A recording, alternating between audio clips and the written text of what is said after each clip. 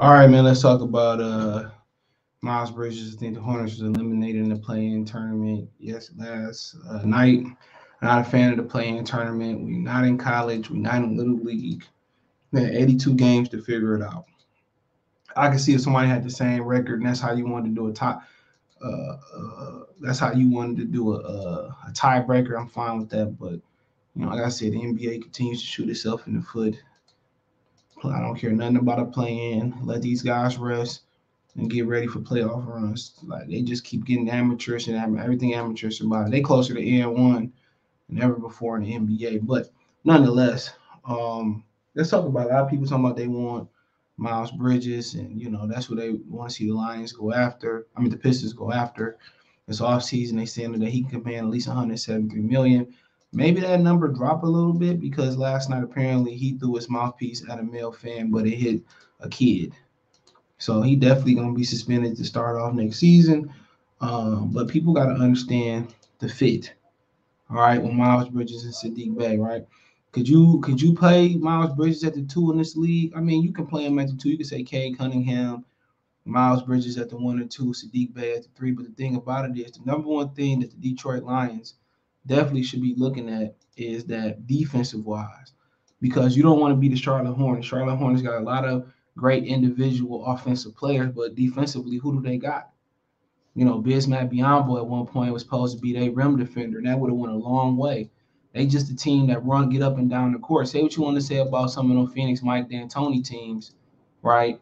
Say what you want to say about them, but they play deep. Like Joe Johnson and Sean Marion were great individual defenders. All right, they was great individual defenders, bro. When you look at the Charlotte Hornets, you pull up their roster, right? Who is Terry Rozier don't even play defense no more. They got um so hold on. So I'm trying to pull up they but who was that? You got there they go. They fighting over a toy. So when you look at their roster, you say, man, who is that? Who that great individual defender? And they got Kelly Oubre and Terry Rozier was really good, tough defender when he was out there in Boston. You know what I'm saying? But in Montrezl Harrell, he ain't like no great defender. He like a real tough guy. You know what I'm saying? But he ain't no great defender. He a willing defender. When you look at that team, they got Oubre, who a great individual defender. They got Terry Rozier, who could be a good individual defender. But that's not enough because you look at their top five, PJ Washington. Now, he's talented, but like all these young guys, Mason Plumlee ain't no really good defender. He a great passer, rebounder. LaMelo Ball, it all gonna start with LaMelo Ball being a better defender. You know what I'm saying? So you don't want to be them. You don't want to be the Charlotte Hornets. No offense to them, talented team, but they don't play no defense. And they got the athleticism to be a great defensive team, but do they have the willingness to go out there and be a really good defensive team? But they say Miles Bridges expected to command a maximum salary of a total of 5 years, $73 million. Right. So, like I said before, I mean, at the end of the day, they not utilizing they not utilizing they not utilizing Saddiq Bey to his maximum capabilities. So I mean, you gotta look at that for a minute. He being allowed to stay in that corner, right? He being allowed to stay in that corner and just spot up, and he didn't shoot the ball well this season. So that's around $34.5 million a year, $35 million a year that you'll be paying him.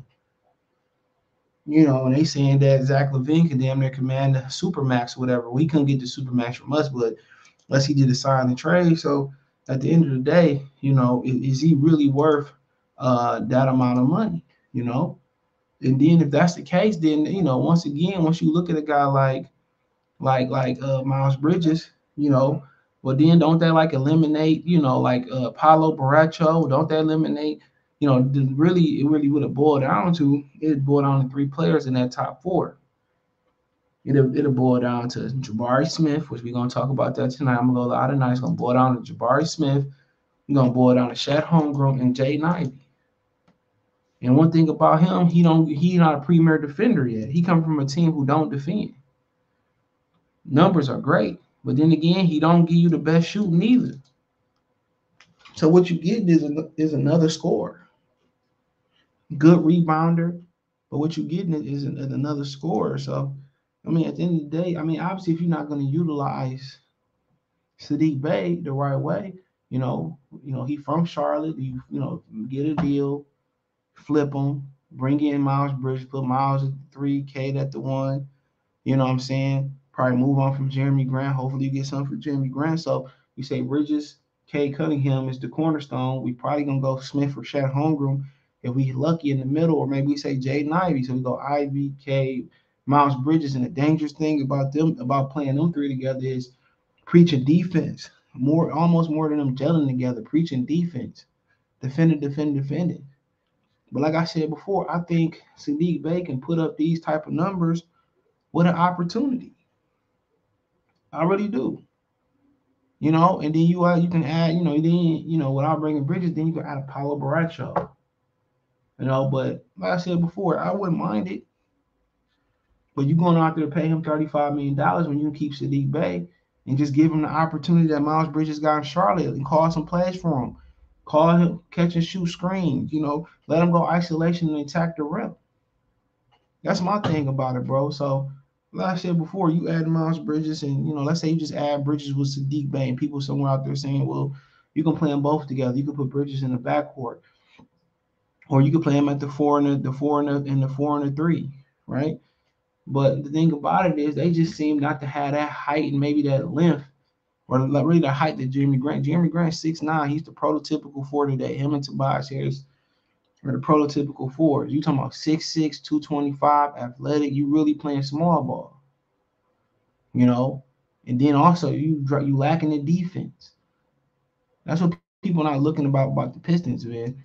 You're gonna put all this talent together with Paolo or Bridges and Cade and Bay and Ivy and all of that. None of them are great individual defenders. So that's when you come in. Now, like the Pelicans might make the playoffs. Now, could you end up with Mark Williams still getting in there and getting Mark? We would have to hope so, Or would you like to spend money on Mo Bamba or Mitchell Robinson? You never know because Marvin Bagley playing the five, Olynyk playing the five, Stewart playing the five. It's like a turnstile. Everybody just getting in there and going through them.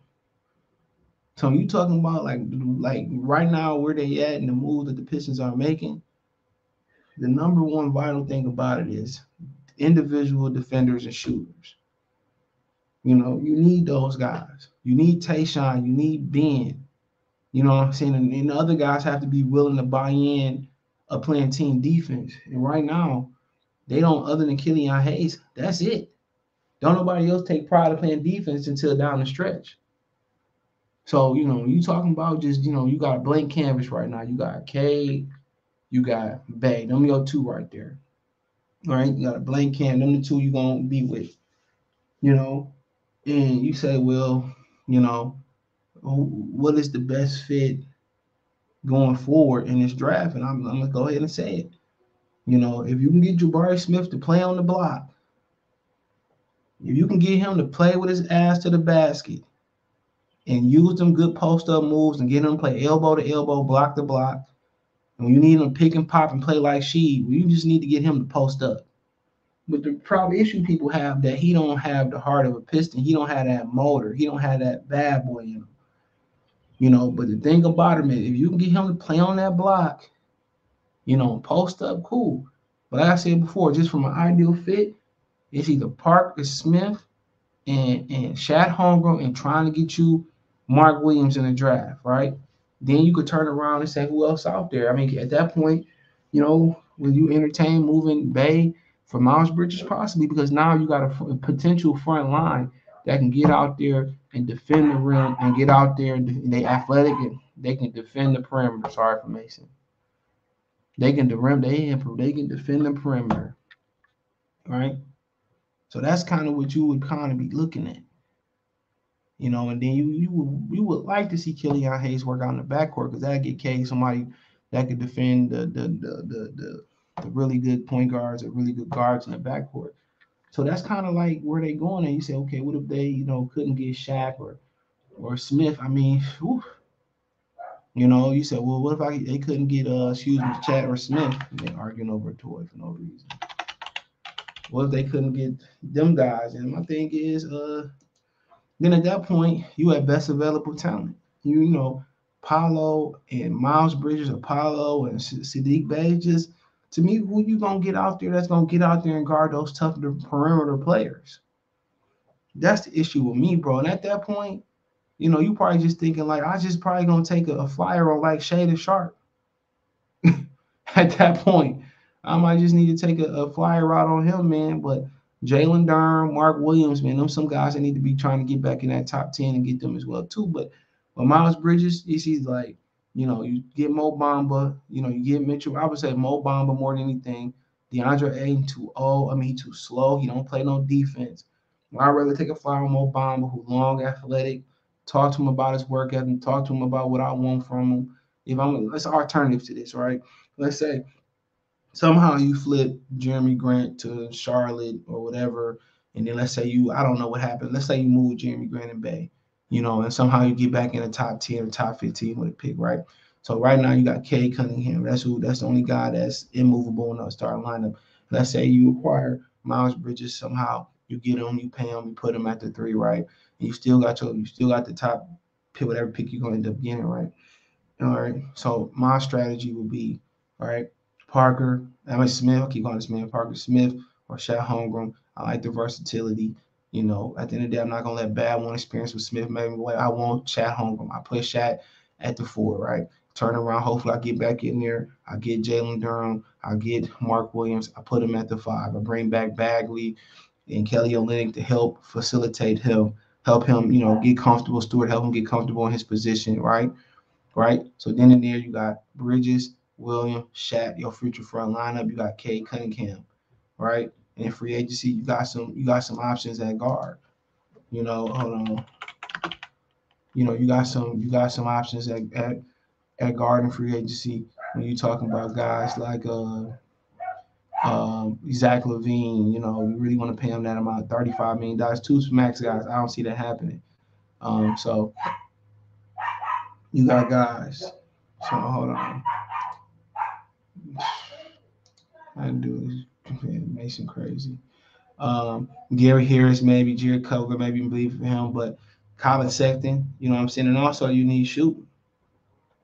So also you need that shooting. So I don't know, man, to be honest. I mean, finding a guard to go in the backcourt, hope if Anthony Simmons gets free or you could trade for somebody, maybe Gary Payton in the second, him and now, but then once you get those two guys, then you probably looking for shooting. You probably talking about Duncan Robinson in an alternative world. Then you say, okay, what else fit? Can I see what Miles Bridges going or around Bridges and K? Let's say you move whatever for Bridges. Let's say you move Jeremy Grant, you got Bridges, and you get Bay up out of there. You say Bridges, and say I end up with Jay Ivey instead, or you know and say because I just don't see Paulo Branch on fit. I said I finished with Jaden Ivey, so I said I take Jaden Ivey. I got K in the backcourt, right? And I probably say, if I can't get back in that first round and get Mark Williams or Jalen Durham, right? So then I go talk to Mo Bamba, I talk to Mitchell Robinson, try to plug them in at the 5, right?